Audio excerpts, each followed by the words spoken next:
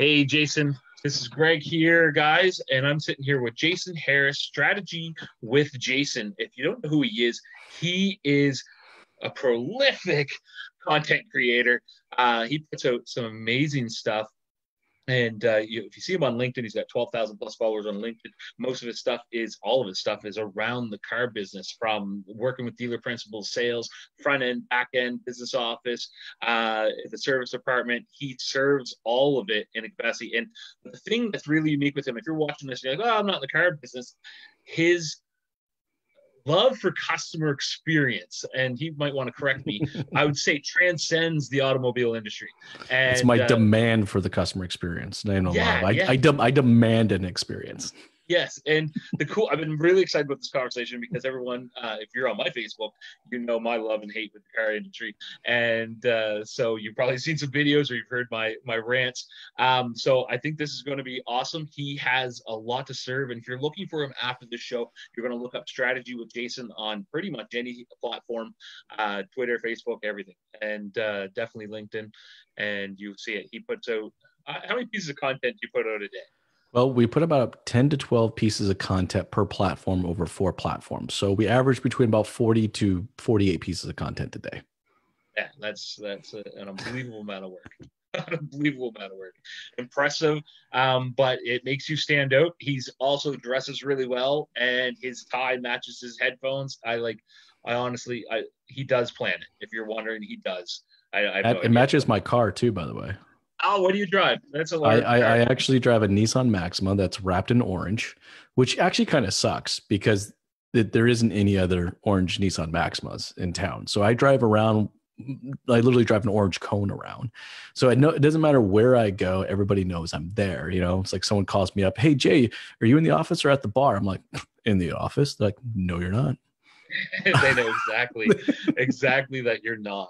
And so the Maximas are cool. I think they're a really underrated car as far as how comfortable they are and how fast they are, and they get up and go. And they do, and then you know what, they last forever. I mean, I have a 2017, and in a little less than 2 years, I've put 178,000 kilometers on it.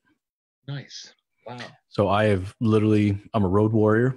I drive about 5,000 to 8,000 kilometers a month. For the people in the U.S., it's about 3,000 to 5,000 miles. Yeah. When I drove down to the U.S. last year, I was really happy because I was trying to figure out my time, and I realized that miles and hours go perfectly together. And I was like, Every time I look at it, I knew how far I had to go. I was like, man, why don't we have this in Canada? It's just so much easier. But my buddy, Nutty, he'll probably be mad I named his nickname on this. His dad used to have a Maxima, and we used to take it. It was like a company vehicle, and we used to take that out when we were 16 years old. We weren't supposed to, with their gas card, and just rip around the valley. And that car was probably my first experience, probably doing over 200 kilometers an hour. It was a fun car to be in. Yeah, I had a client call me last month, obviously not recently because we're all quarantined at home, but I had a client call me, and I looked at my phone. I said, ooh, I've been waiting for this client to call me. Like, this is going to be a good call. He calls me, he goes, hey, this jackass just cut me off on the highway doing about 150 in an orange Maxima. Well, where are you at right now? And I'm like, Bob, there's no way that was me. I was easily doing $180. So I have no idea who the hell that was. In an orange Maxima. The 401, you can go whatever speed you want. Like, it's ridiculous. I lived in Oakville, and I was traveling to Kitchener back in 2004, 2003. And every morning I'd get on the highway and meet this Lexus. And he was doing like 240. Like, he was flying. And I did all I could in my Volkswagen Golf to keep up to him. And I just knew that he would get pulled over before I did. And we drive there. We get there so fast. It's a good strategy. You live and die by your strategy, man. That's the way it is. Yeah. Anyways, it worked then. It probably wouldn't work very well now. But yeah. So how did you get started? I was reading. You started in the wash bay. Let's talk about that a little bit. Yeah, dude. I got sucked into automotive. You know how it is. It's like, so you need to make a little extra money. It was a summer job. Someone's like, come wash cars. I was like, okay, fine. So I went wash cars. And I was done for the one season. Then that was it. Right. And then in university, a buddy of mine said, hey, Jay, you like selling shit, right? I said, yeah, I like selling shit. I mean, I sold pretty much everything else except drugs. I'm like, he's like, you like cars too, right? I was like, yeah, shit, I like cars.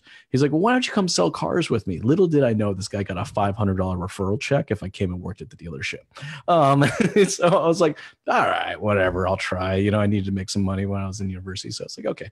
So I went to go sell cars, and instantaneously I found out real fast that I had a true, it was my true calling. I was very, very, very good at it, really quick, and just had a lot of fun doing it.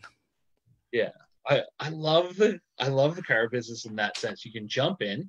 When I lost my granite business, I came from doing the granite industry, and at that point, I was battling investors that were actually in Ontario, battling accountants and all this, and at the time we had to deal with insurance because there's a fire and arson and a bunch of stuff. So what happened was I was sitting back, kind of looking at opening again, while everyone else was trying to make sure that didn't happen.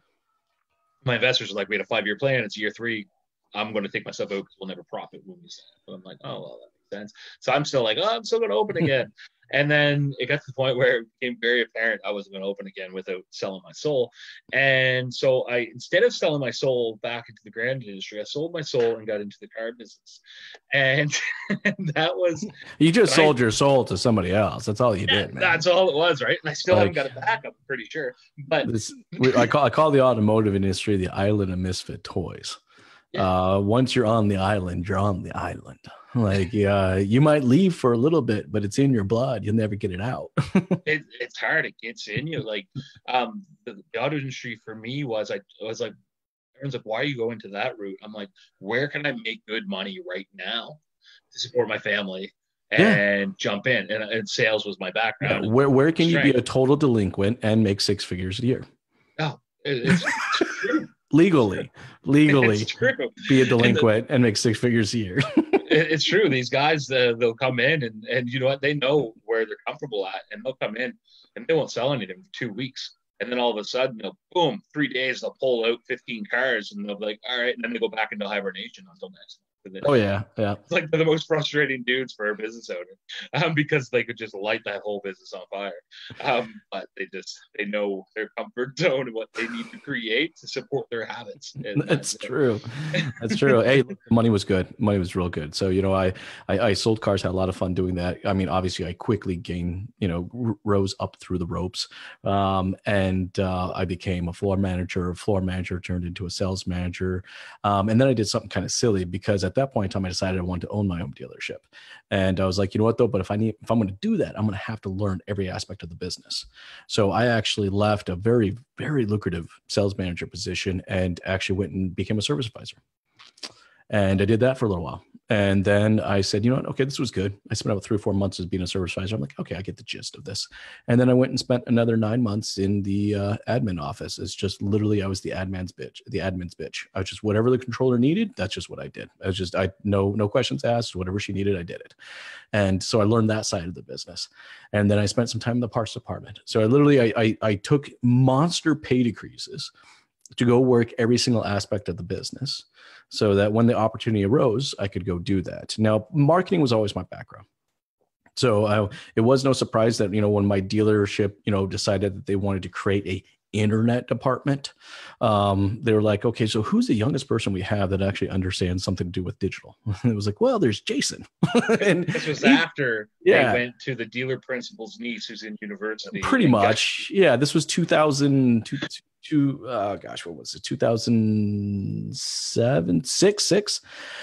And it was like, yeah, he knows about this digital crap. Sure, he can go do this.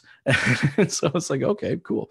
So they're like, hey, look, there was at the time I was working for a group that had about 7 dealerships across the Southwest.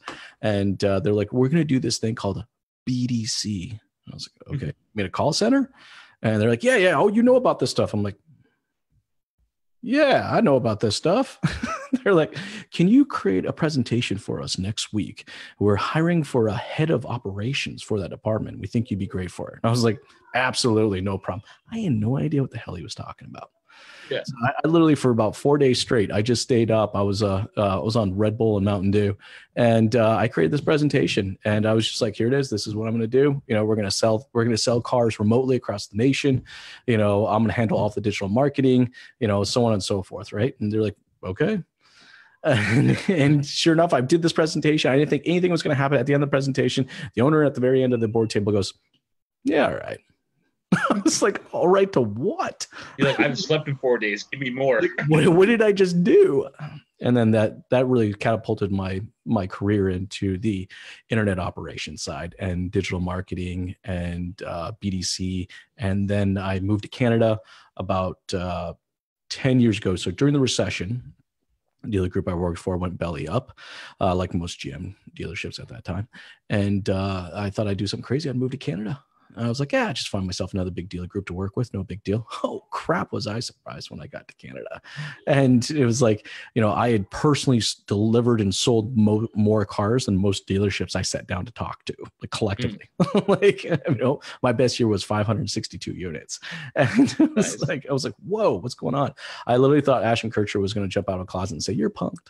Got you, and it's a little different here. Toronto, it was a little different. Toronto's better than here, but yeah. But we're in Nova Scotia, and it's like the dealership. First time I went to a dealership, and I'm trying to figure out the math and how many people are on the floor, and I'm like, this doesn't add up. I'm like, the math doesn't make sense to me. So I started to consult with dealerships all over Ontario and Canada. Eventually took a what did they call me? VP of digital marketing for the Zenkin Automotive Group. So I worked for them. Amazing group, but really at the end of the day, they were a group of dealers, not necessarily a dealer group, right? But the owner's amazing. Joe Zenkin's an amazing character. Mm-hmm. And so I at that point in time, I did something crazy. I was like, I'm going to go start my own dealership. And I had a partner at the time. I told him my idea, and I thought I was going to do it in 5 years. And he's like, well, why don't we do it next month? I'm like, okay. So literally within the time I said I was going to do it, it was 6 months, and we took over our first Mitsubishi dealership. And it was Cambridge Mitsubishi. We had a blast doing it. It was a lot of fun. Look, it was a used car dealership with a flag out front, but operationally it allowed me to test and play with ideas and processes that I'd never been able to play with and try out before. It was a lot of fun. Within about 3 months of taking over that dealership, Mitsubishi came to us and said, would you be interested in doing Hamilton Mitsubishi as well? I'm like, no, and they're like, well, make us an offer. I'm like, okay, fine. I don't want to be rude. So I came up with the most ridiculous demands in the world. Sure enough, we sent over the demands, and their response was, okay. Crap. Just took over. Yeah, just took over. Like literally, I'm just getting into that side of the business, entrepreneur, startup, working 14, 15 hours a day. And all of a sudden now I'm taking over second location. So that was fun. The heyday when Mitsubishi was just really trying to get market share. Yeah, but we had a lot of fun. Like it was fun. We were scrappy. We were small. We were raw. We were aggressive. That was a lot of fun. I did that for a few years and had a few kids. And dealer life ain't easy, man, having kids. So I had to make a call. I got 3 kids under the age of 9 right now. Back then they were a lot younger. And I remember, my second son, I don't even remember the first year and a half of his life. I was at the dealerships the entire time. So I was like, something's got to change. A third son came around and I was like, something's got to change. This isn't going to work. And I decided to let the dealerships go, and I started the agency, and that is where we come to today. So we've been running an agency now for the last 4.5 years. And I've been making content and just having a blast. That's awesome. Well, you raised a perfect point. The car business is not. There's tons of people that have good families inside of the car business, but as a dealer principal and all that, I was like, man, what am I striving to be here? And I'm looking at my leaders in any capacity, and I'm like, one of them have the setup I want. They might have the bank account I want, and then even most cases it was just on paper. There was no cash, and I was like, man, my kids are going to hate me. And that really scared me. And that put things into perspective. And that started my exit plan. But simultaneously, I still had this well, if I ever do this again, I'm going to own it myself and do it my way. Right. That was the whole plan. But as far as the agency goes, you started 4 or 5 years ago, but you were in business 2012, 2014. So you were Yeah, because around. that's when the consulting side of it started kicking in, Were and you then around for the heyday of marketing leads and lead generation oh online? God. Yeah. It was so good. Put an e-price button on your website and I'll increase your leads by 40%. Yeah, that crap. Yeah, I remember Well, that. generating quality leads work for like the non-prime industry, especially in Nova Scotia. The Oh non-prime man, it was industry great until we actually, we screwed it up as an industry. We screwed it up. Right. That's what's exciting about talking. We promised, customers like fill out this lead and you'll get this. And we never actually gave it to them. That's a problem. So, it's like lead count has been down year over year. And it makes sense because why the hell would someone actually want to fill out a lead? Not only that, they're coming into these situations. This is what bugged me. It's like, and people that I work for always love making money and they love to get people to do things. And I would be like, no, I'm not doing it. Like, if we do this to them now, this is what they say. If we do this to them, if we don't do this to them, someone else will. And I was like, it's not a one and done scenario. This is what really made me hate the business is I'm at that time, I'm 28.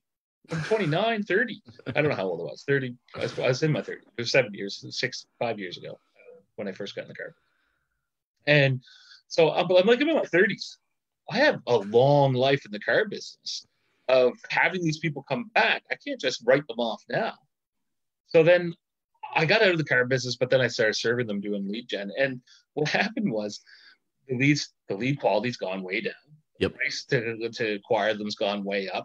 Conversion is like just out of the window, and everyone's getting upset about it. And you start raising the quality, and they start hitting some home runs.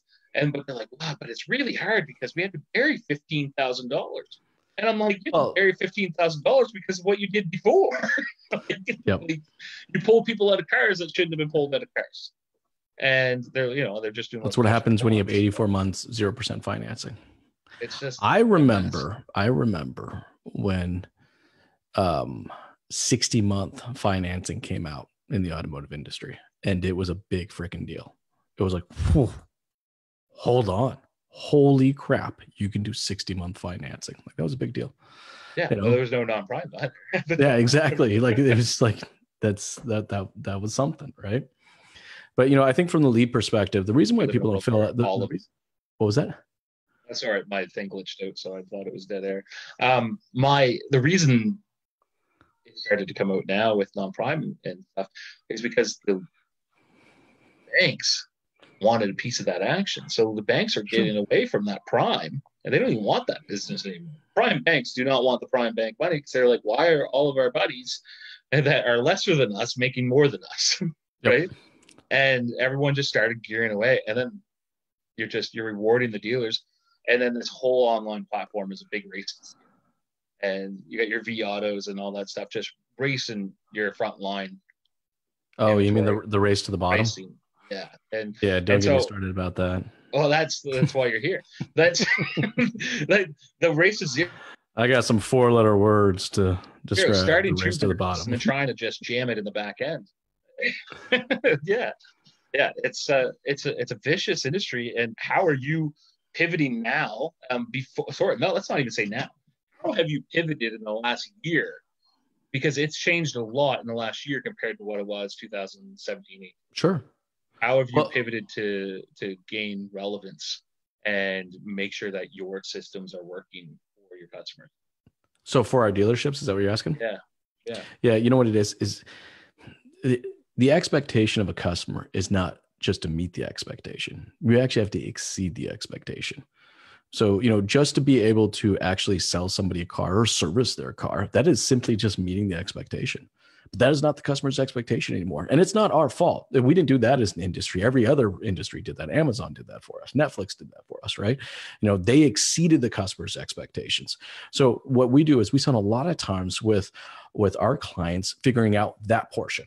Like, my clients are fine. They can meet the customer's expectations, at least meet the bare bones expectation. Like, you sign paperwork, I give you car. Okay, there we go. I'm at, there's a transaction that's happened, right? You need oil change, give me your money. There we go. You know what it is, but it's just like, how do we exceed that? So we play in that space. From a marketing agency and a content development agency and a branding agency, that's where we figure it out. Like it's just like, it's not enough just to meet my expectation. What do you do as a business to exceed my expectation? That has a lot to do with the brand. Like, what does it mean to buy a car from ABC Motors? It's like I could buy a Toyota from 30 different locations in the GTA. Like, it's stupid, right? But what does it mean to buy a Toyota from your dealership? How does me being a part of your community go above and beyond just the transaction? Yeah. So that's where we've found our sweet spot. We find that area right there of how we exceed the customer's expectation is where we shine as far as an agency goes. Which I think is amazing, because there's so many people working dealer management and used car manager and sales manager and all that. Every day someone's coming in saying they were going to do something. Not often were they coming in saying, okay, we have an actual plan to take you from here to here, like to exceed the expectations. And then auto industry has a lot of ego in it. It's a big ego. Whoa. And so what? There's ego in our industry?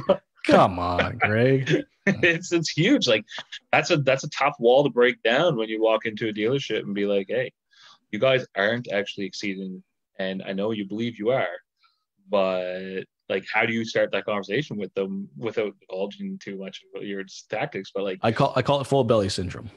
Yeah. I literally go in and say, you got a full belly right now.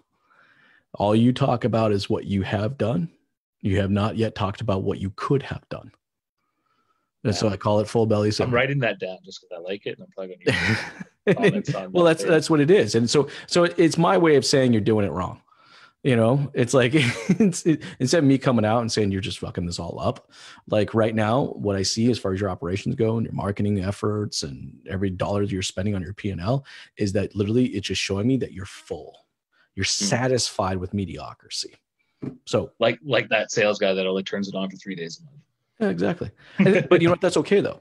They can stay in that space and operate and still make a profit, and that's okay. Like, I don't even have a beef with that. But can they? They can. Well, maybe not now. Decline, but they have been able to, right? So that's actually that's a good segue into another conversation we can have. But it's like in the past they have been able to get away with that. Look, you could half-ass your way through operations, half-ass your way through marketing, and you could still make $1. Yeah.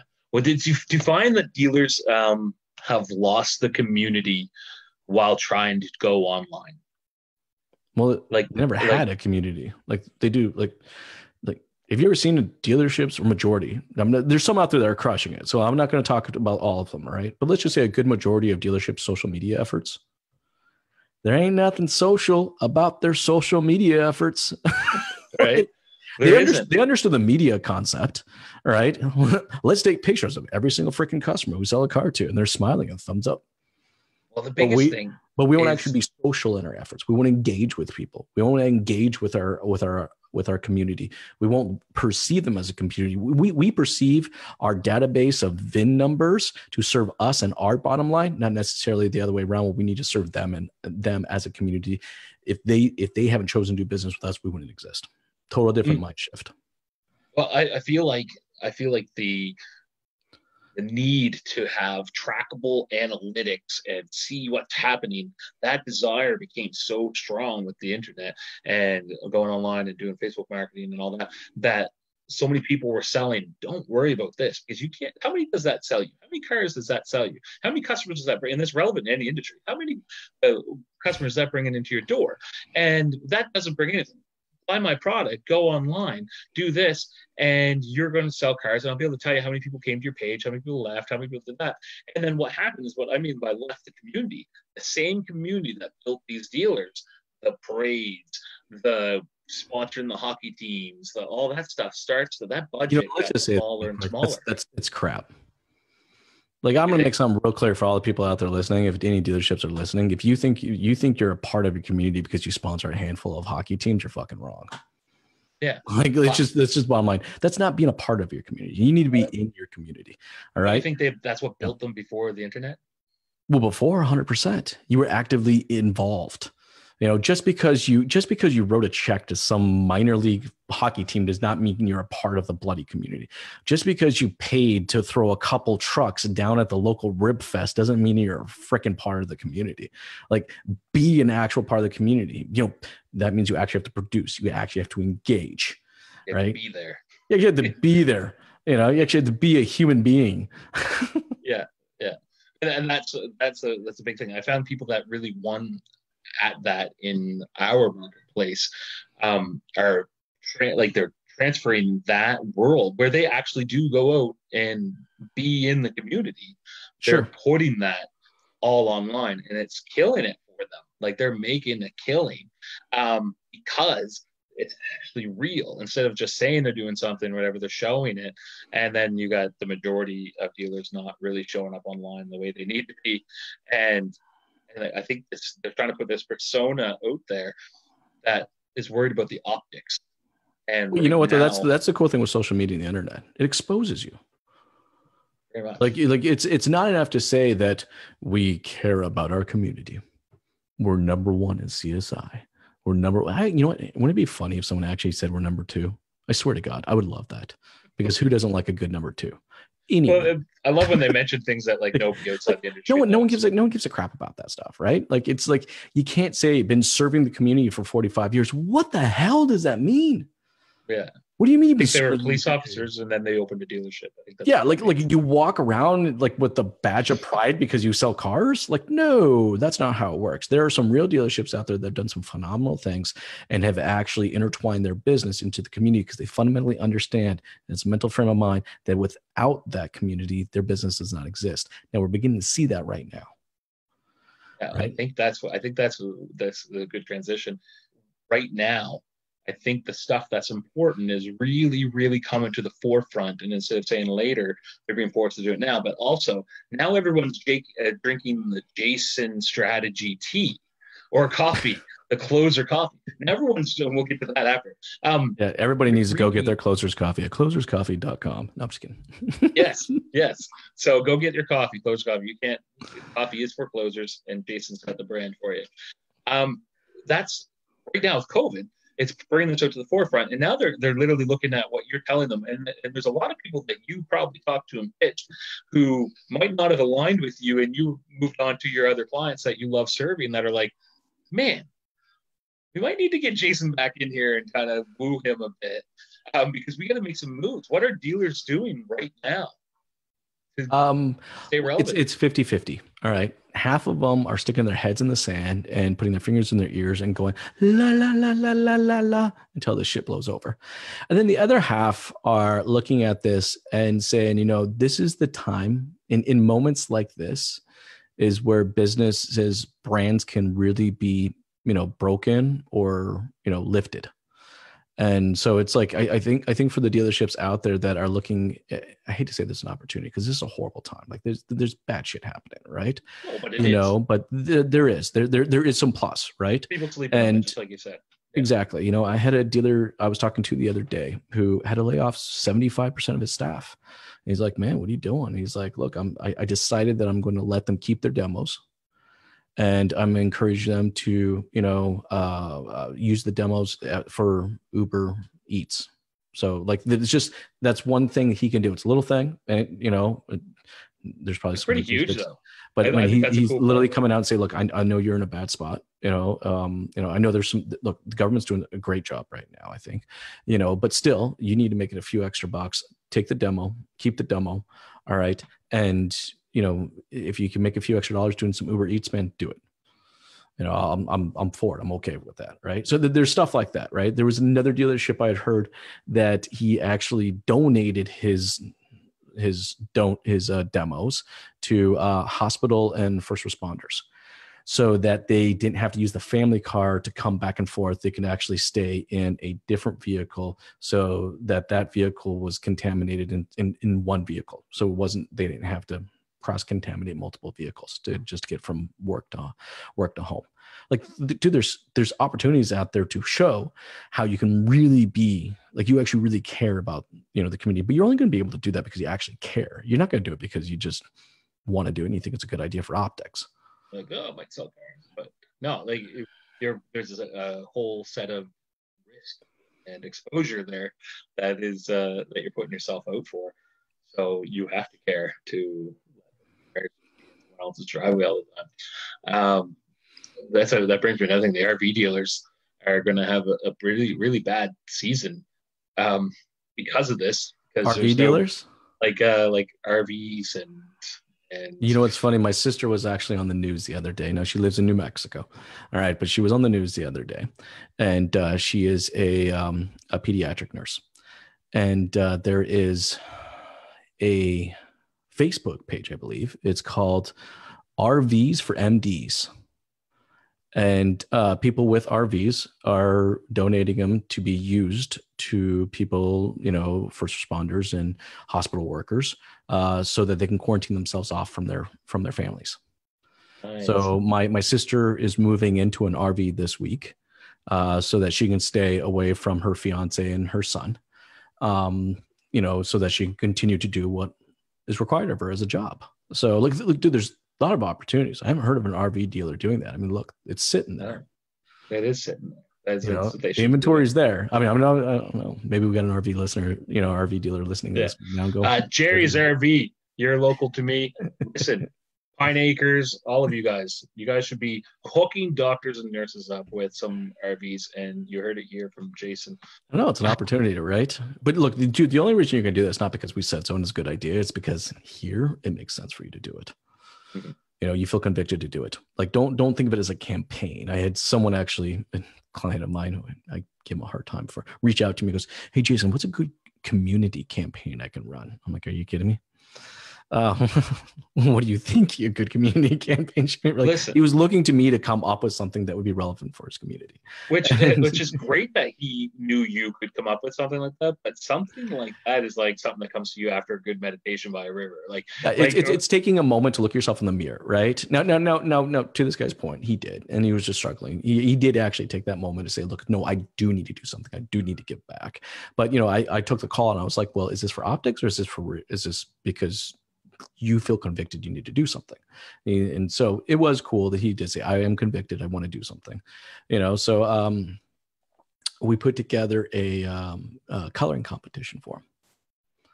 And you can go to the dealership's website right now and download. It's a daily coloring competition, and you can download the PDF and print it out, and your kids can enter. And every day they're giving away a $100 Amazon gift card. And you just hashtag the dealership. And, it's like, I know for a lot of people maybe listening to this, that doesn't sound like fun. Well, I got 3 kids at home. Yeah. Okay. I'm going to tell you right now that, a coloring competition for a chance that they can win $100 Amazon gift card, which to them is like $1 billion, right? Oh, $25 goes a long way. Like they're like $100. What? Like 35 pop sockets. Like, how many Beyblades can I get? Yeah. But I think it's great. It's like the communities get involved in it. They're hashtagging the dealership. And people are entering into the coloring competition. And like, he's giving something a little bit back. He's giving some form of entertainment and having a little fun at it, right? So I think it's a good idea. What do you think? Are you starting the strategy of reopening now? Are people already thinking about that without having all the information?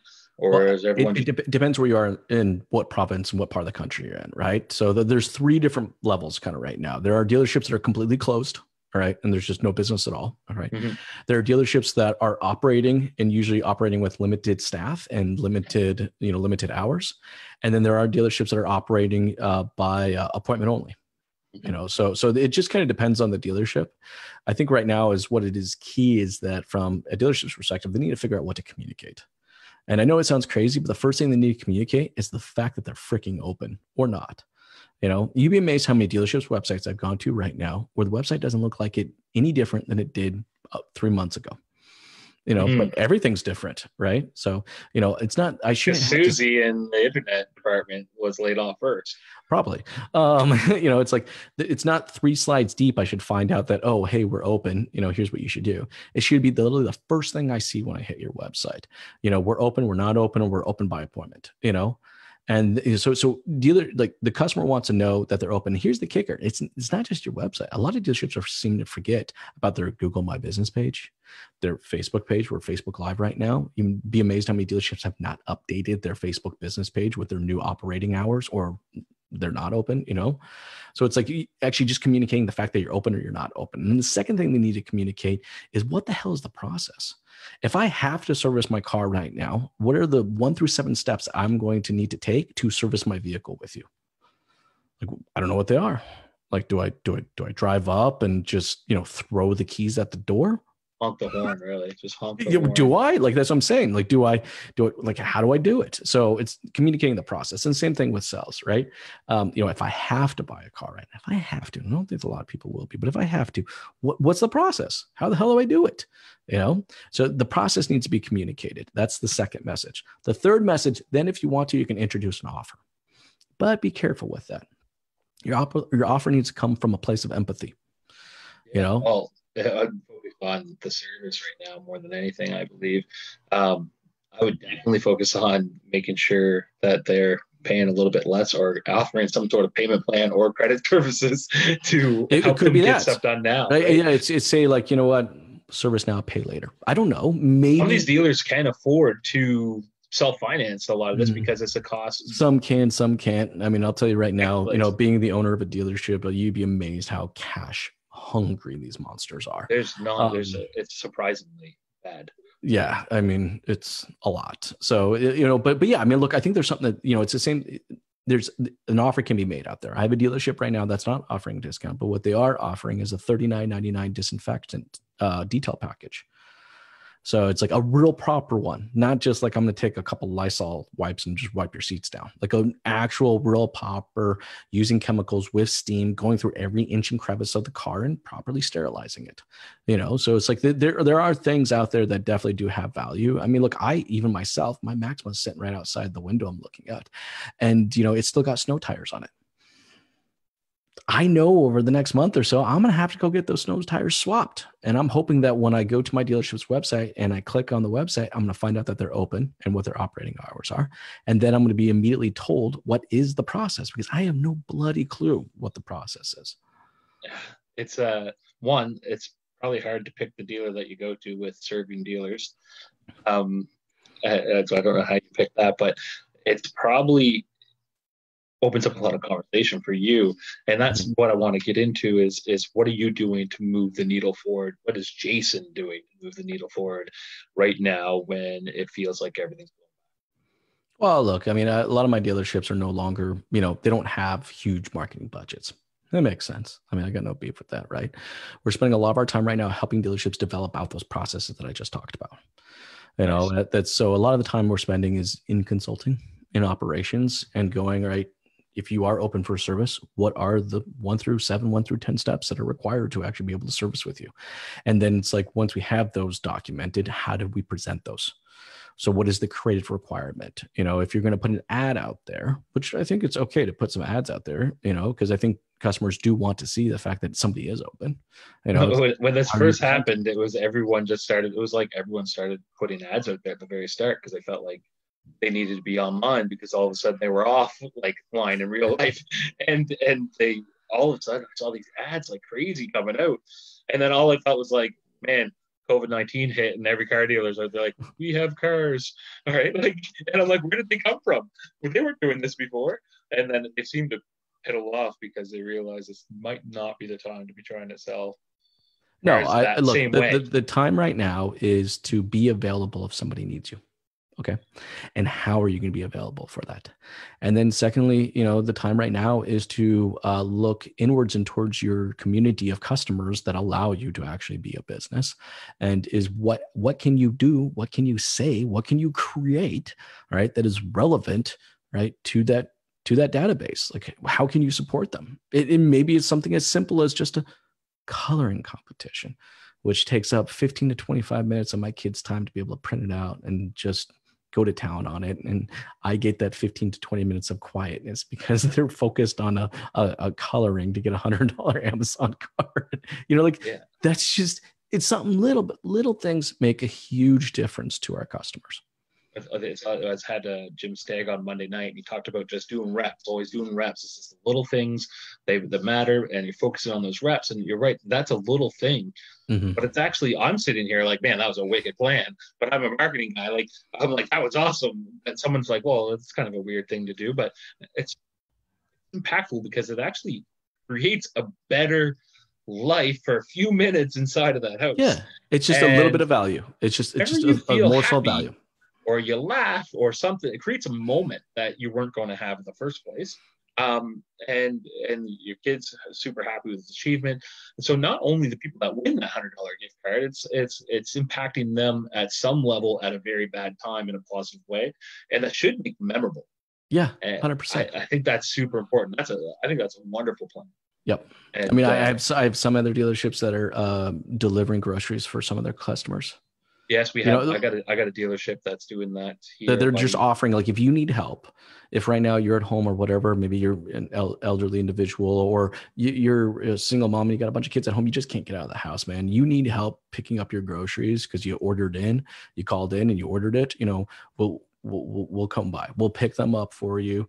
And the grocery thing's great right now. You just pull up, you show them the name, you show them the confirmation number. They throw the crap in the back, right? You push the button for the tailgate goes down. You roll into the customer's house. You open up the tailgate. They unload it. So you're still maintaining perfect social distancing.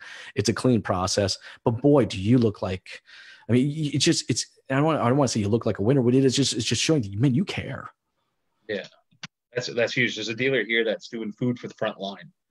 Oh, see, there you go. That's a good one too. I love that. They're taking food to all the people in the front line. Yeah, and they basically commission sanitizing everyone that worked in his dealership with their inventory, and they're out running the roads. Yeah, which I thought was, and they did that within hours. Actually, I got to talk about that for a second. They were doing that within, I'd say, 48 hours. They had it live online. That's because they're convicted. It was instant. It was instant. We're not selling cars anymore. Boom, shot it off. There you go. Yep. Yeah, and I think that's conviction. That goes a long way, for sure. So coming out of this, Jason, the strategy with Jason, you're hitting 40 pieces of content a day, which is huge. I watch a lot of the stuff that you put out. With everything you see going on right now. Yep. And you're making your own personal predictions based on a lot of false truths and a lot of real truths, whatever's out there. And then, your buddy sends you a conspiracy theory or two. And love those. And so then you go on to like that rabbit hole and you're like, man, like, is money going to be worth anything at the end of this? Are they just promising us all this money because they know it's going to have no value? What is that going to do with my business? Nice. Are you thinking that at all? Like, you're worried? Or you know what? I always have a plan A, B, and C and D. I guess it's the Boy Scout in me. Growing up, it was like just always be prepared. So it's I'm not overly worried. I don't feel super anxious, because I just you know what it is. I'll tell you where that comes from. That doesn't come from cockiness. It comes from self-awareness. I'm just very self-aware of who I am as an individual, what my capabilities are to execute. And I know regardless of what happens to the economy and what it looks like in, 6, 9, 12, 18 months, is that there will always be a place for me to, continue to execute at a high level. That's good. Yeah. Well, I think that's important to have that personal conviction that you're just, that it's going to be all right. There's a part of me that's like, you know what? I think I've been asking for nothing for so long, and maybe I'm getting my wish. So I can't be upset about this. This is my fault. Yeah. So I think that's the ability to pivot. Doing the summit, having a bunch of speakers come on this week was just, I wanted to do something to change the narrative. I wanted to bring some value. I saw a lot of upset people on my Facebook. Sure. And I wanted to say, okay, listen, these guys are killing it in the middle of a pandemic. They're making moves, and it's important for you to keep that mindset. Well, you know how you do that is you do that through routine. Well, that's where I was moving. That's where I was moving. You see that I'm not wearing, and I got no beef with sweatpants and t-shirts, right? I have no pants on right now. No, I'm just kidding. Well, I'd probably. All right, fine. I don't. But no, it's like I'm mentally and physically prepared. I get up at the same time I've always gotten up. All right. I get dressed the way I've always gotten dressed. I make my bed the way I've always made my bed. Like I'm nothing for me. I'm keeping myself into a very clean, super tight routine. In fact, actually, I probably find that I'm even busier now more than ever, because people are definitely answering phones and wanting to communicate and have conversations. So, Well, yeah, I'm busier than I ever been. I'm well, taking this on is my fourth projects. podcast. This is my fourth podcast today. Really, really, that's amazing. So, well, it's cool that we were aligned enough in our mindset that you knew that I was going to talk to you about routine. Take us through, as a content creator, as a server of your industry, what is a typical day? Like, and I ask pretty much everybody this: what is a typical day? A typical day is, well, it's a little different now than it used to be, but I used to normally record about anywhere between 5 to 6 hours of my day. And I have a couple of people that travel with me and capture a lot of content. I have a driver that drives me so that I'm able to continue to work while I'm on the road. So it's literally being productive, not busy. That's the difference. That is the big difference, by the way, between uber successful people. And I feel like I'm still an amateur at this and I'm learning at it, right? Is that, a big goal of mine was not to be busy, but to be productive. And that's a huge difference, right? It's easy to be busy. You can move shit around your desk for an hour and all of a sudden be busy, right? But to actually take an hour and be truly productive, well, that's a totally different mindset. So, for me, it's just about being productive. Right now, what does my routine look like? It's not far off. I mean, again, I probably recorded about 4 or 5 hours of my day today between podcasts and webinars. So a lot of my time is just set here talking to individuals like yourself, and trying to bring some value, in the form of content. I'm not ever going to pretend like I know everything, but if someone during this last hour that we've chatted can get one thing and they're able to execute it into their daily efforts, man, that means more to me than any dollar amount I could ever get. So, do you serve markets outside of the Toronto GTA area? I do. Not a lot, but I do. We're very selective as far as kind of who we work with. We're a boutique agency. We work around 80, 85 dealerships. And, we have a profile. We're not your typical agency when it comes to marketing. It's, we require a lot of the dealership's time and effort to put into it. This is not an easy button. We're not an easy button, right? It's just like tough. I've been in this world where you're like, you know what? This is going to require your commitment and actual work. And not a lot of dealerships are willing to do that. And I'm okay with that. Like, I got no problem. Someone just wants to hit the easy button, cut a check. That's cool with me, but that's not how we do. It's just, we require the dealership to be a content developer as well. They have a message. I need to execute on that message and put it out there for the world to consume. So we stay busy. Nice. We just keep moving forward, man. You get into like hiring for them. What's that? I've been asked a few times. I get a lot of phone calls. I get a lot of phone calls. Everyone knows I travel a lot and I know a lot of dealers. So it's like, they'll call me up, go, Jason, I'm just not happy. Do you know somebody? I'm like, I may know somebody. Nice. Well, I call it matchmaking, not necessarily hiring, but yes, I do some matchmaking from time to time. That's good. I find that's a big struggle whenever you're going into dealers, new dealers, and you do an audit of their systems and processes. And you're like, have you ever just ran out the door? I've shook my head. Or did you feel like you should fix it? Well, you know what though? I'll just simply have that conversation. Are they satisfied?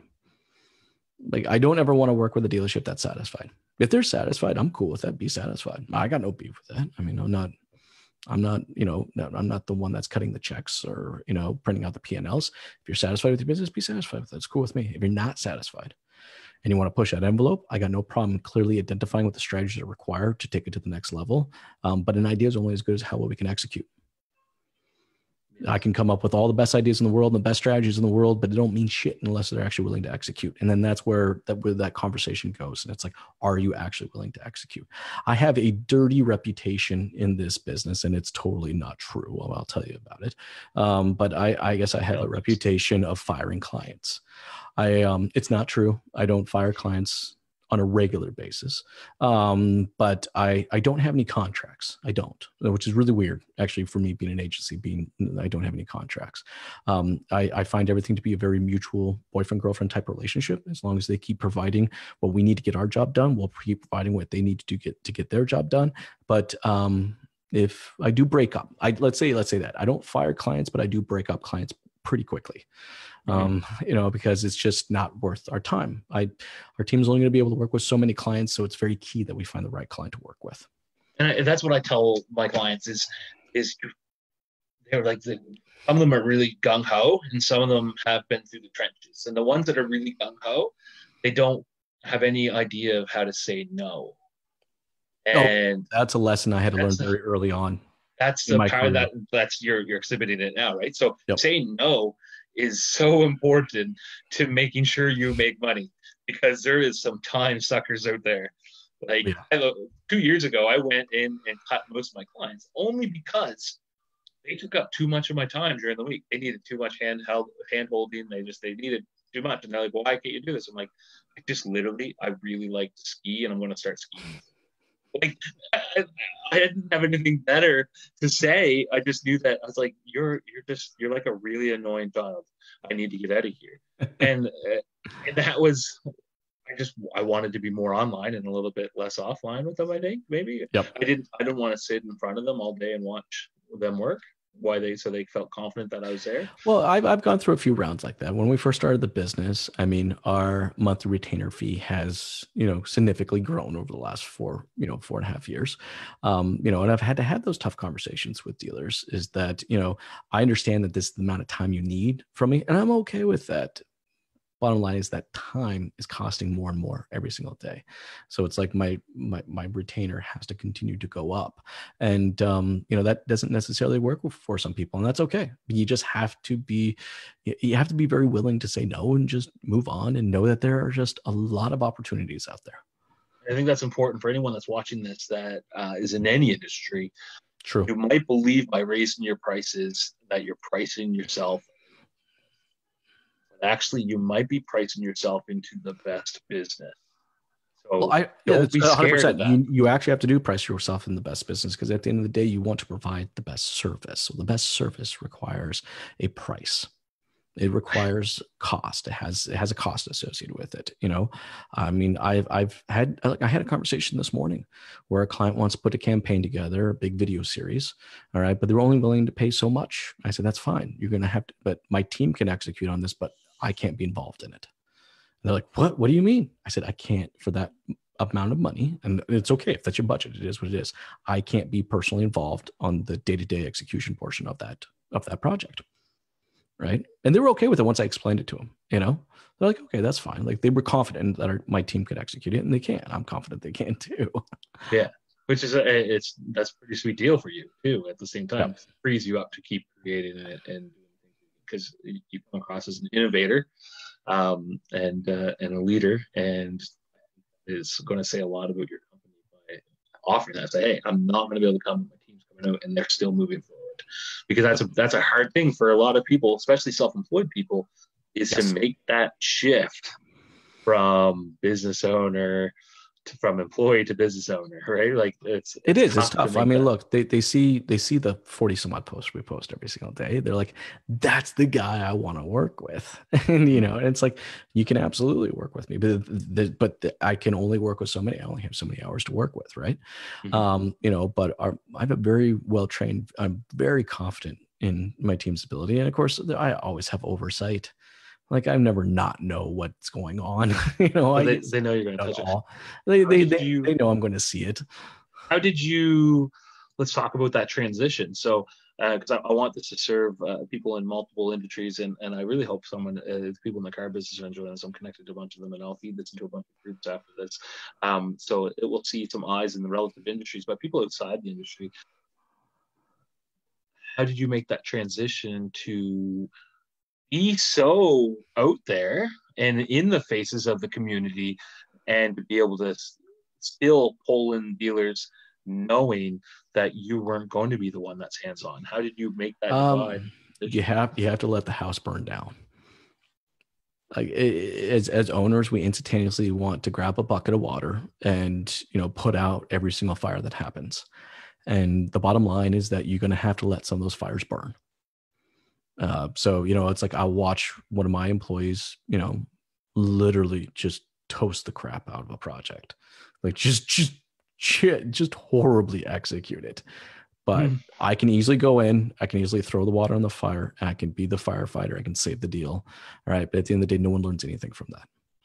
So it was a hard lesson. It wasn't an easy lesson, but it was a hard lesson to literally let the house burn. I think that's super important. I think the best clients, your clients that will scream from the rooftops about how great you are, sure, are going to be the ones that had the most problems. When you walk into a place and serve, and this goes for anyone, when you walk into a place and serve and everything goes great, you walk out, fine. When I launched my granite company, we cut this kitchen, showed up, went to install it, it broke on the way there. We're like, okay, we'll make a new one. We go back, broke again, go back. Literally, it took us 5 different times to get this in. It's our very first kitchen going in. It wasn't my first time cutting a kitchen. It wasn't anyone's first time cutting a kitchen. But when we first launched this factory, it was the first time for that one. And like the homeowners should be mad. Like should be so mad. And what happened is so many things happened that gave us an opportunity to respond. Yes, that's the key. Since we responded the way we did, our next 3 months were jobs that were mostly referrals from him. Now, our other jobs that we were doing, where we went in, did our job, left it great, and nothing happened, nothing bad happened. Everyone's got what they expected, and that's empowering your team. What happened was those people didn't refer as much as the person that I just destroyed. It was how we responded. So I think that's right. It's how you responded. It's how you empowered your team, and that's burn down. You got to let the house burn. And you know what? I remember I lost a client over something one of my employees did. They overspent on an account, and even though we had system and softwares in place to control ad spend, this one account overspent not by a small amount, by $13,000. We'd overspent on their account, and their accounts are their accounts. They're connected to their credit cards. We don't control people's ad accounts. We just manage their ad accounts. So we were in charge. Not both ways, but yeah, we've been in charge of managing this client's ad account. We overspent by $13,000, and we lost the account. Clearly, I owned it. I paid for it. I actually paid the client $13,000. I come into the office, and this gentleman was packing up his stuff. He was walking out the door, anticipated that he was being fired. And I said, "What are you doing?" He's like, "Well, I'm cleaning up my desk. I'm getting out of here." I said, All right, you're going to sit down and learn what a $13,000 mistake feels like. And he owned it. He owned that $13,000 mistake for like a year. Just every time in a meeting, something would come up. Somebody would say 13K.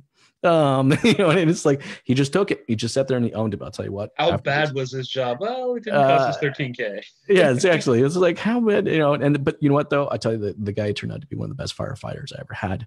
Turned out to be a real leader, and just really, took the bull by the horn on a lot of projects and really brought way more than what the business actually cost me. I definitely. But it was empowering. It was empowering to say that, you know what, I need you to own this mistake instead of running from it. Nice. Is he still working for you now? He's moved on to actually bigger, better things. That's what happens in my industry a lot. You get some really good creative people, and it's totally fine, right? You get really good creative people. You kind of help mold them into being better creative people. And then they find, jobs. You're like, yeah, man, I cannot pay you that. Well, that's the thing. You polish people and get them prepared for the moment.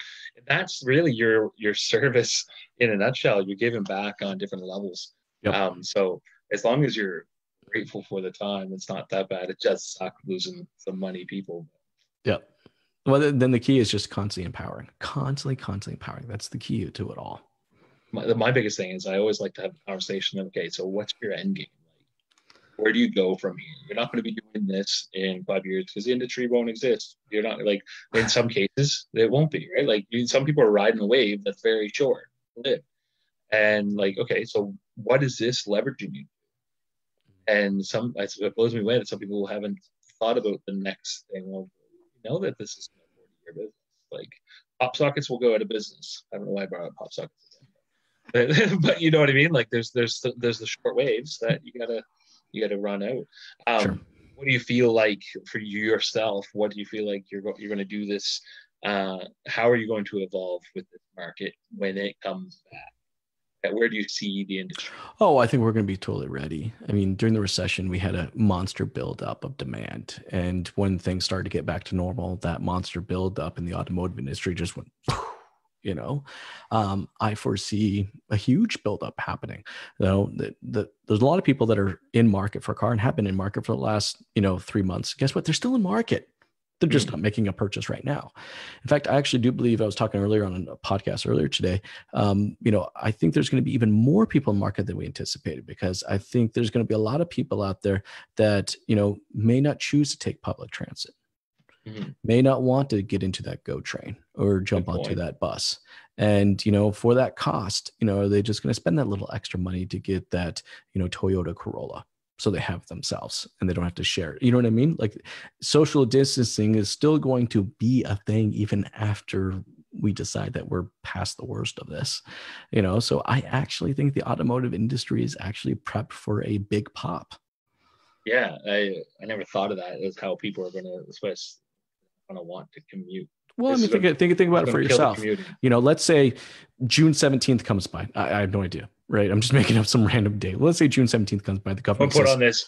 Jason Harris predicts. Oh God, I hate when people do that, because I'm like, where the hell did you come up with that? But anyways, well, let's say hypothetically June 17th comes around and, the government's like, yep, we're good. Back to normal. Everyone come out of their, caves and go back to what you're doing. Are you immediately going to jump back on a bus? Are you immediately going to get into a GO train, or are you going to kind of think about that for a moment and go, you know what, I think I'd rather, just transit myself, not with others. I think it will spawn a lot. I think when some businesses realize that a lot of stuff they can do, that little ribbon that everyone passes around the sales office that says, I just survived a meeting that could have been an email. Yeah, exactly. I think that will come into play. I think people will be like, you know what? Work from home this week. We got this going on. I think there's going to be a good drive for that. But even those people that aren't really using a vehicle for anything are still going to need vehicles, because now they're going to have a little bit more of their life back. Yes. And they're ready to get out of the house. They're ready to go. They're ready to go on road trips. They're ready to travel. Like, I actually think our industry we're going to get a big pop. I really do believe that we're going to get a very sizable, just burst of opportunities and customers coming into the automotive space. I think there's going to be a big, where people are going to make their property more personal to them in their houses and such, but they're going to make it more personal to them in their vehicles. Yes. There's a beautiful brand out there right now, and I found them actually. It's funny, they're a Canadian company, and I was in Florida at Disney, and we were camping in Disney, and I was walking down to the showers in the morning, and I looked, and I said, it's a Subaru Outback. Yep. And it's done up like roll cages and bumper guards and skid plates and all-terrain tires and a lift kit. And I'm like, that looks like the funnest car I've ever seen in my life. So then I'm like, I have to ask the guy, right? And he's 45, 47. And he's like, actually, most of this stuff is from LP Adventure in Canada. And they're out of Quebec, I believe, LP Adventure. And they put lift kits in like RAV4s and everything. But I feel like people are going to travel less, so they're going to invest in the things that they like. So I think we saw the exact same thing coming out of the recession. We saw as things got back to normal, the amount of disposable income and spending and everything just skyrocketed, over that first 6 months. So I anticipate the exact same thing. That's good. I think that might take a little bit longer this time, possibly, but we weren't affected here in Nova Scotia. And some people were going to come on here and be like, no, we totally were. But at the time, I was in the granite industry, and the people that had money were still spending money. And Nova Scotia it never goes really big and it never goes really low. So when we feel a little bit of decline, it's just like a bad day, and then we never feel any big increases. It's just like a good Wednesday, right? So We don't feel the stuff that you guys would feel in Ontario. It's the good and bad things about being in a small market. But I believe the auto industry is going to be very different coming out. And I think they're going to really push this on. I mean, guys like you and me and everyone else has been walking into businesses and telling them to do this for a long time. And now all of a sudden they are willing to. There's going to be a lot more open ears for sure. Yeah, and so that should be good. That should be good for you. I'm excited for what you have going on. I love seeing your content. I won't take up too much more of your time. You've already had a million podcasts you've been on today. And, no, dude, this was a lot of fun. Thanks for having me on. This was a lot of fun. I'd like to have you come back on for a conversation after this, maybe, whenever that is. And, absolutely, man. Or if I want to have a little argument about the industry, or if I'm mad about something, maybe we should jump. Let's do it. Awesome, guys. This is Strategy with Jason. Check it out. You can find them anywhere. I'll put some links below. But also, let's pump the coffee again. So explain where the coffee came from. Yeah, tell us a little story behind the coffee. But all right, so closerscoffee.ca. I think .com, both of them actually. All right. It is actually, it's actually connected to our nonprofit. So we run a nonprofit. It's called belltobell.ca, and bell to bell just kind of came, it's an industry term, right? So you ask someone, what are you working today? Somebody would say bell to bell, and it's just literally from open to close. Right. And belltobell.ca, we have automotive merchandise. So we have T-shirts and hats and mugs and everything that it has interesting and funny sayings that we use in our industry. If you've been in the automotive space, you know that there's a very specific language that gets used in our space. So we had some fun with this. We actually did make our own coffee. It's actually local. It's cool. It's actually from Windsor, Ontario. And there's both a light and a dark. And the coffee came about just from my love of coffee and just starting in the industry. I lived on coffee for the first, 5 years I was in the business. I was a pot a day, kind of person. That's just what kept the energy going so we can complete a bell to bell. But yeah, check it out. belltobell.ca is the URL. All proceeds get donated to the Sick Kids Hospital. So it's just a little fun project for us on the side. I'm glad we touched base on that. That's something you should definitely pump. I like that. That's really awesome. A guy I had on about an hour ago, his whole motto is give more to make more, and it's all about giving, and so yeah, that's great. Bell to bell, I mean the language in the car business is funny. It is. My favorite thing is when a dealer tries to use that language in their marketing, and I'm like, nobody knows what that means. Nobody knows what that means. That's right. So you've been a blast. Thank you so much. You enjoy. Thanks, Greg. Evening. This was a lot of fun, and I'll be talking to you soon. Have a good one. Thank you. Thank you.